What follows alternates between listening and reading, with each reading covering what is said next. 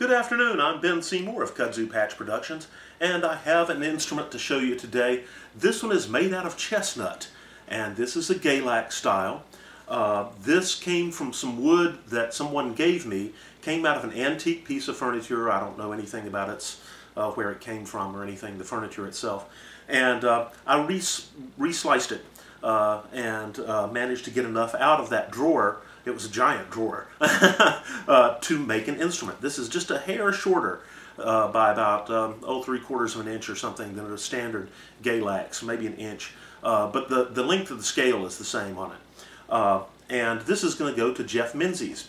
And so this is a really nice piece of chestnut. Had some nice sound to it. The wormy chestnut looks great. Most of it I've encountered sounds pretty terrible. Has all the resonance of a piece of cardboard because it's very old and it's full of holes, and a lot of it's been reclaimed from an old barn or something that's kind of pithy and not particularly resonant or a good wood for an instrument. But it looks nice. But anyhow, it's hard to come by also, so I just don't usually build out of chestnut. Anyhow, I'm going to play a couple of tunes today, and I'm going to use my handy-dandy noter, which looks like a popsicle stick, and it was based on a popsicle stick, except these are made out of like jatoba, which is Brazilian cherry, and also I have them now out of rosewood and ebony, so if anyone's interested, just feel free to give me an email and I can set you up with one of these.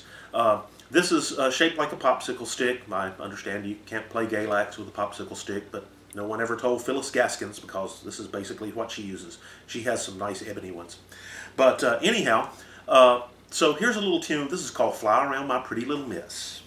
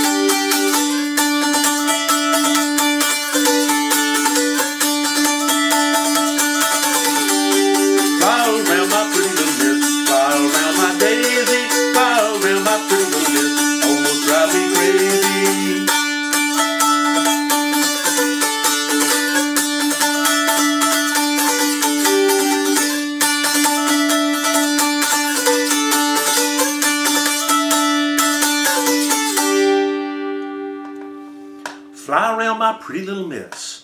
Another cool thing about the Galax dulcimer is I started that one on the 5th fret. If I want to play it in a different key, I can go up here to the 9th fret and play it up there, and I don't have to retune or anything. So here we go.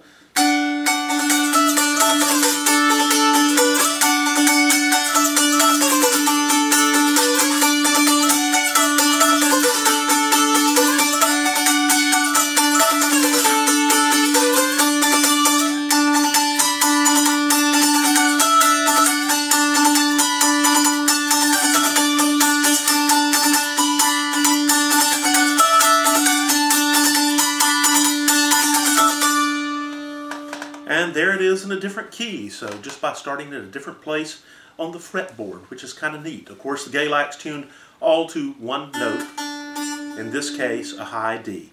So if you'd like a Galax instrument or any other kind of instrument for your very own, feel free to give me a call and or an email, and you can always find that information and reach us at www.kudzupatch.net. I hope you've enjoyed that, and I'll see you again soon. Thanks a lot. Bye-bye.